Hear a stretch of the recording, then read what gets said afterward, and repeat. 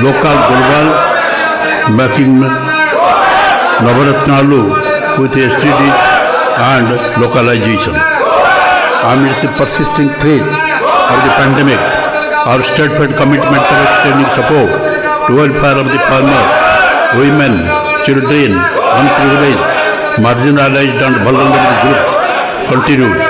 Our focus remains on high standards for education, health, agriculture, women empowerment and inclusive governance.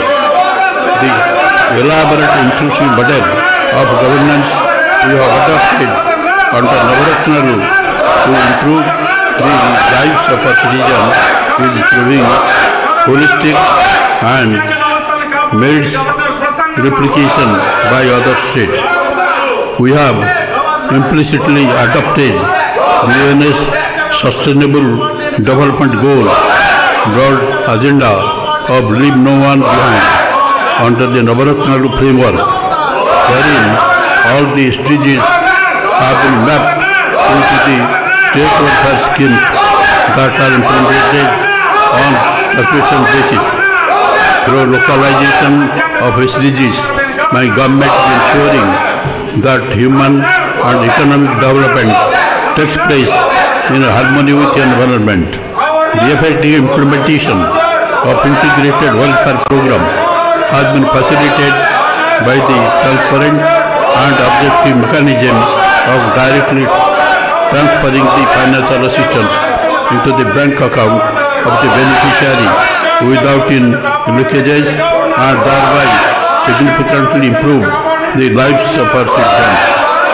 The village and ward secretariat and volunteer system that my government has established are paying rich dividends by making the extension of government service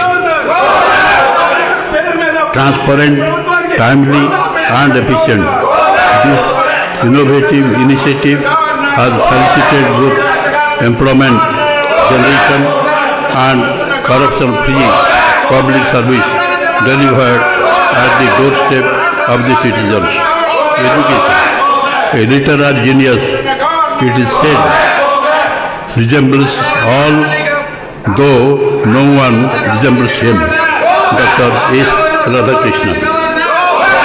My government has recognized education as the most effective tool to transform the younger generations.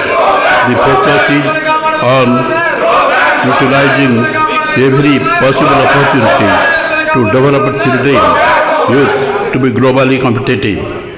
Strengthening infrastructure components in all government schools is being implemented for a period of 3 years,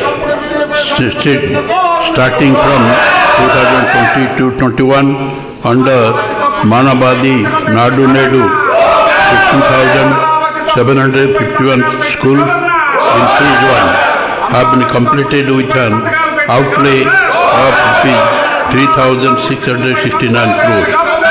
In coming 2 years,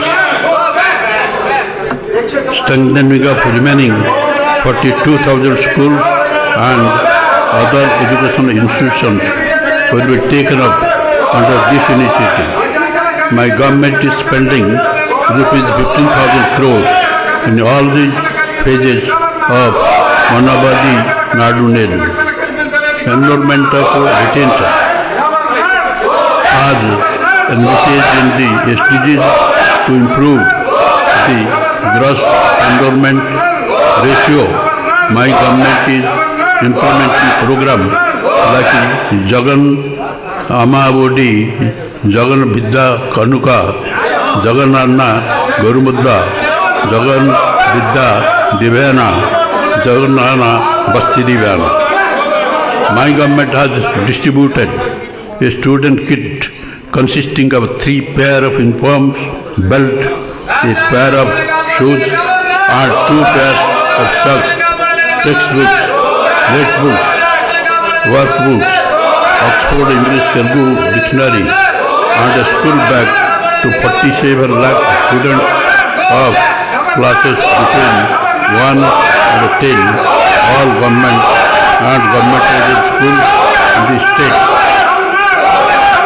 under Jagannana Vidya Kanika on the first day of the opening of the schools, with a view to higher rate retention rate. Jagannana Amabodi is information. My government has supported 44.5 lakh mothers to send their children to school, and rupees 13,023 crores have been spent under the scheme so far. To address the issue of malnutrition among the children, my government is serving nutritious and tasty meals to 43.26 lakh children of classes 1 to 10. So far, since 2019, an amount of 2,640 crores is incurred under the Jagannana Gorumula. Quality of education. Realizing the global importance of English language and equipping our students for 21st century skill demands, my government is working to provide quality English medium education to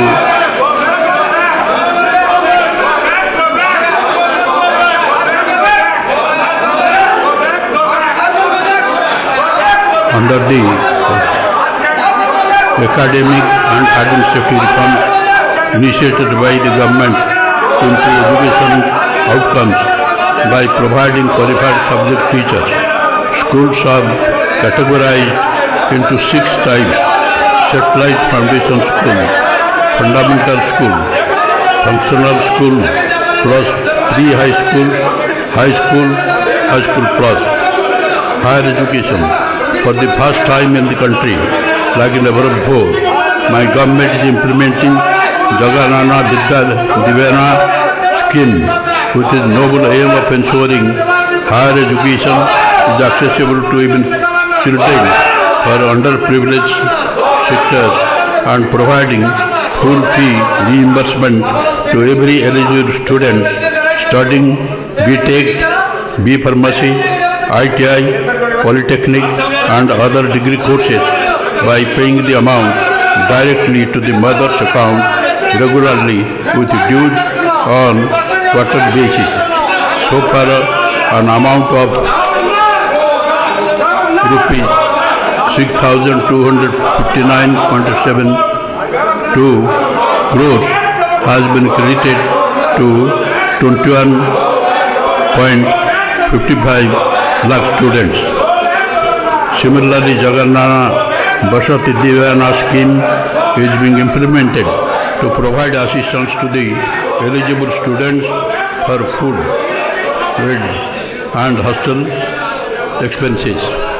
In a first of its kind initiative in the country, the government is crediting rupees 10,000 for ITI students, rupees 15,000 for Polytechnic students and 20,000 for those pursuing degree and other courses in 2 installments per annum to every eligible student.